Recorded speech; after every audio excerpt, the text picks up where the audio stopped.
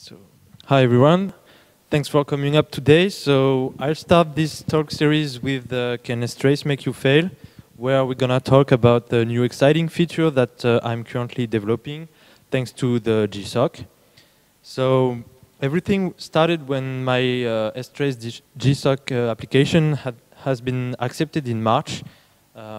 So after a pretty quick research and discussion phase with my mentor, which is Gabi, I started to work on a proof of concept that I'll show you during this presentation. So I'm pretty lucky on that side, since other people have to when they want to talk with their mentor, they have to send emails. When they are lucky, they have a chat like ERC or something. And for my part, since my mentor is like physically it's near me, I just have to walk approximately 3 meters and talk, so it speed up the designing phase and the discussion phase about how do the project very efficiently. So in case you did not see the sun for the past 10 years, Strace is currently a diagnostic tool for Linux that does almost everything you want. So basically, if you take an unknown or non-binary program as a black box, Strace logs every syscall made and output more or less detailed information, such as argument or return value. You get the idea. Anyway, let's move on more interesting stuff. You'll get plenty of time to contemplate Strace logs later on. So let's start by a quick observation on the actual state of testing in various projects. We already know that code bases sometimes have complex code paths because of the size, simply of the size, or the design choice. Complex code paths lead to untested error handlers if they exist. The reason is that complex setup is often required to get into the failing set of conditions. So who does actually write tests for that project, either closed or open source? Yeah, and do you even trust in your test? I mean, there is a way to get things done properly and to test your error handlers, and this is called the fault injection. Fault injection framework actually lets you trigger the conditions where the error happens so that you can test it. So what happens if you inject fault and no handlers have been made, or they even contain bad logic in it? It leads to bug, or even worse, in vulnerabilities. And that's rather bad. I mean, this is good for us, but if it's your project, it's kind of bad. So if we sum up all of this, it turns out that overall, we get better quality tests.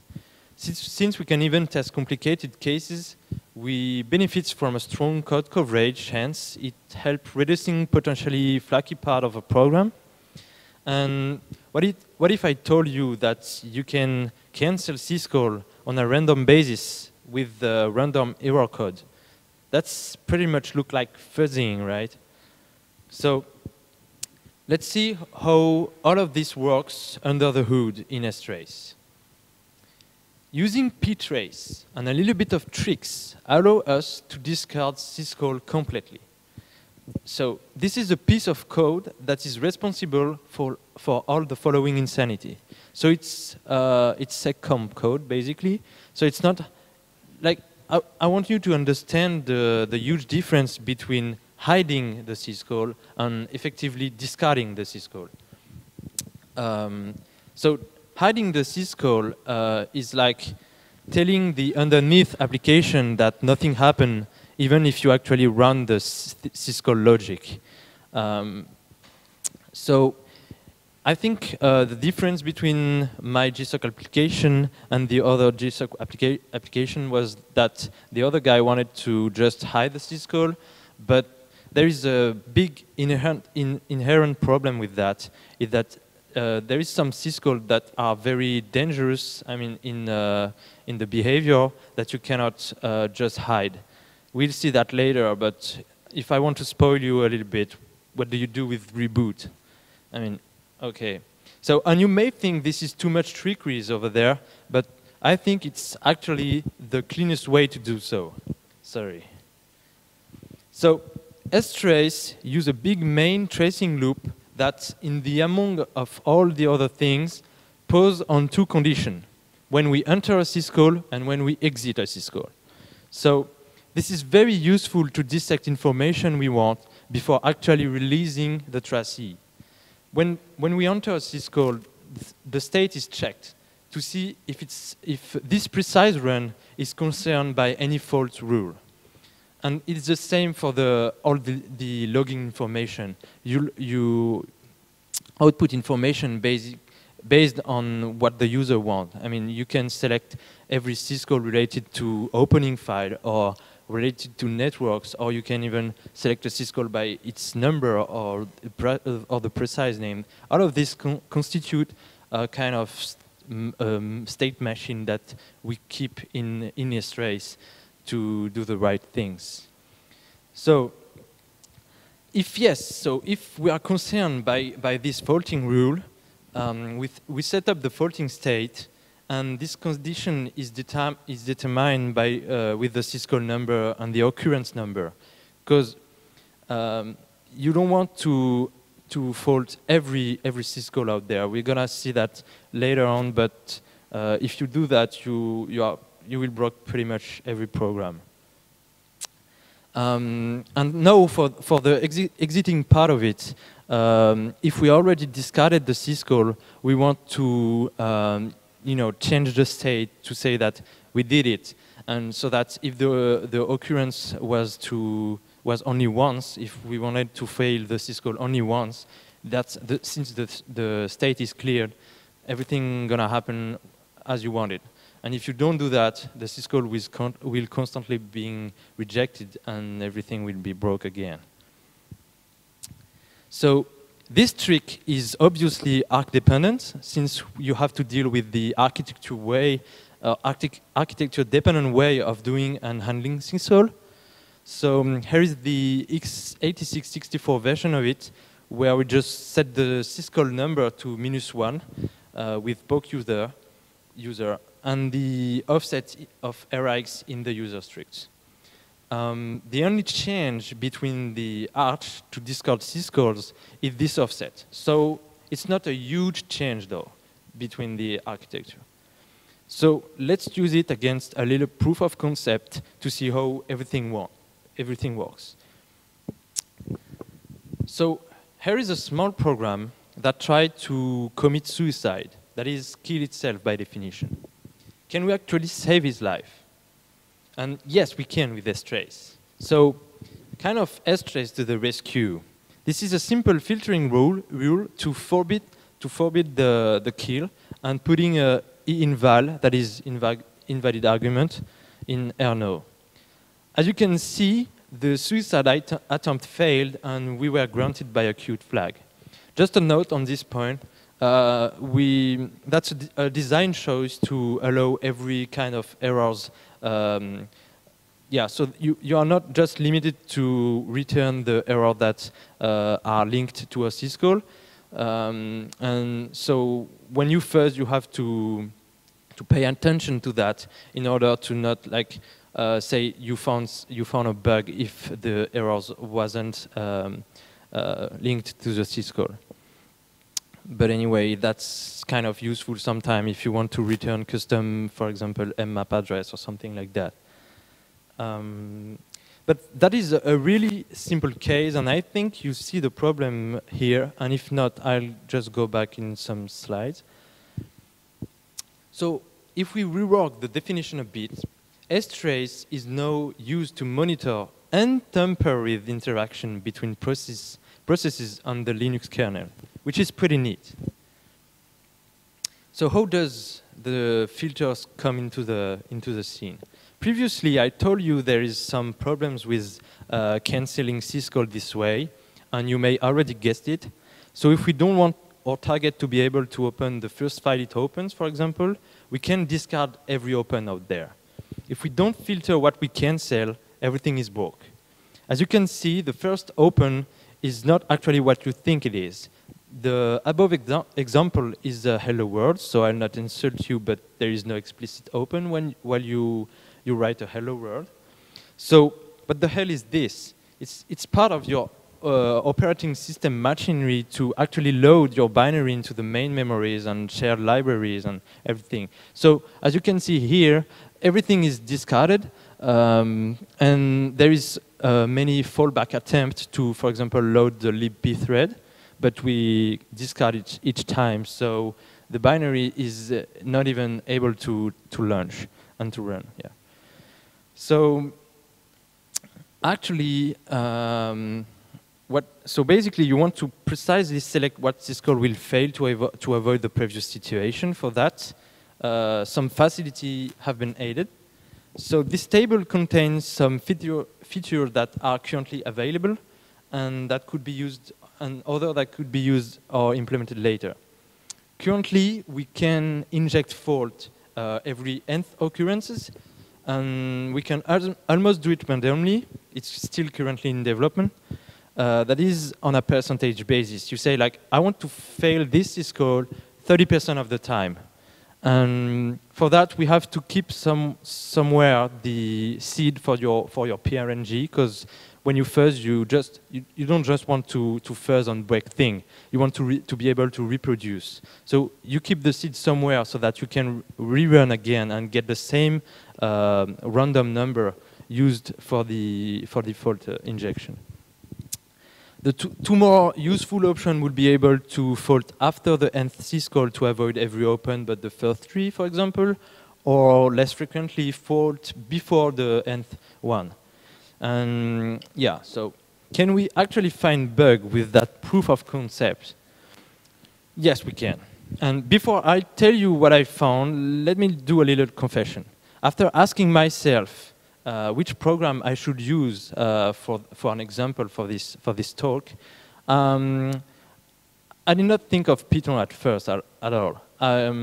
My other lazy part, like, I was like, I will find a program that is kind of badly tested or badly implemented, so that I'll be able to find, you know, bad patterns and the correct example I want to use. But anyway, I'm even lazier than that, so I just, you know, launched my Python interpreters and I found something kind of cool. So anyway, what happened here? Yeah, as you can see, Python throw a seg fault, and if we dig a little bit in the excuse me, with the backtrace and forgot the word. Anyway, yeah, as you can see, after the dev urandom no raise, everything fall apart. So does the PyFatalError function throw a seg fault? And intuitively, I'd say no, but we can verify that. After a quick verification check, PyFatalError do not throw a seg fault, but a SIG abort. So it would be a shame, though. So it kind of seems like something went wrong in the middle of PyFatalError's execution. And if we dig a little bit further, we see that in the backtrace we find PyError fetch that call an obscure PyThread state get. And turns out that this PyThread state get thing return null at some point. This answering multiple null dereferences, as you can see here and there, or here also. Yeah, so you get it. So we already got a patch after just a couple of minutes of testing. So I was so ready to send a patch on everything. I started to read how to contribute, what are the good things to do and to avoid on their mailing list, and so on. But after the Mercurial synchronization, I saw that it seems corrected by a side effect of another change concerning the giant lock. As you can see here, we get a SIG abort as expected, so everything seems fine, but that's just a side effect, so I don't know. I don't know, but how do you feel about that? But anyway. They also discovered the get random from Linux 3.17, and now reading the raw dev urandom is now a fallback. Yeah. So You will be able to try this at home sooner or later, as soon as the code will be upstream. I invite you to do so because it's fun. It may even worth some dollar if the project you are targeting have bugs bounty or something like that, and you'll contribute to the overall software robustness. So, if I were you, I'd wait for the fuzzy logic to be fully implemented, though, because it will be a lot easier to find bug if you don't know what to search. The other way, if you don't use the fuzzy logic, you may want to search for common flaky pattern, often used like this one. I call it blind trust because the following program open a binary file and draw a normalized histogram. So basically, it's counting the byte occurrence and dividing everything by the total number of bytes of the file. So nothing seems to be very wrong here, except one thing. The following piece of code rely on the fact that if open worked, then fstat will. That's not always true, and we'll demonstrate this easily after our fault injection on fstate. So here, if we cancel fstate, regardless of the error code return, because no code check the return value, we get a floating point exception, which is normal. If you remember, we divided each byte occurrence number by the total number of the byte, which is the size we got via fstat. And since fs was in the BSS, it's kindly initialized to 0. Hence, the dividing by 0 on the floating point exception. This kind of pattern are more often used than you may think. That's why I think it's worth mentioning it. Yeah, Strace is basically parsing, tricks, and parsing. So inherently, you have to test your parser because it's more or less the only thing you can test. But as usual, how do you ensure a good code coverage without good tests? How do you even test reboot? And we're gonna see that. Despite the funny prototype and the wizard errors about bad logic, reboot is a syscall. And as a syscall, it should be tested without any discrimination. And how do you do that? Do you issue a reboot and pray for your logger to have the chance to log before being killed? I think that's the wrong approach. And it's straightforward with fault injection. Simply discard it and adapt your test case to ignore the discarded return value. That's pretty much simpler and cleaner. On other flavors, IOCTLs are sometimes hard to test because, like dangerous syscall, they have sometimes unwanted consequences. We are far from the right or nested out that we can ignore. If you use -1 as a file descriptor, it's what we do actually, but things get pretty much broke. So we have a better choice on that. It's to use real and compatible file descriptors. So again, fault injection can be used here to facilitate the analysis and the debug phase. Since I'm almost at 20 minutes, I'll conclude on that. This is a fun and promising option since there is a lot of untested code out there in the wild. However, more code is needed to be really usable. I'm thinking about the fuzzy logic. It still needs other tests on different architecture as well, and more or less, and more code review, of course, because it's not yet upstream. So I'll let you take some contact information. Do not hesitate to take them in case you have questions later. And if you have any question right now, I'll be glad to answer them. Thanks.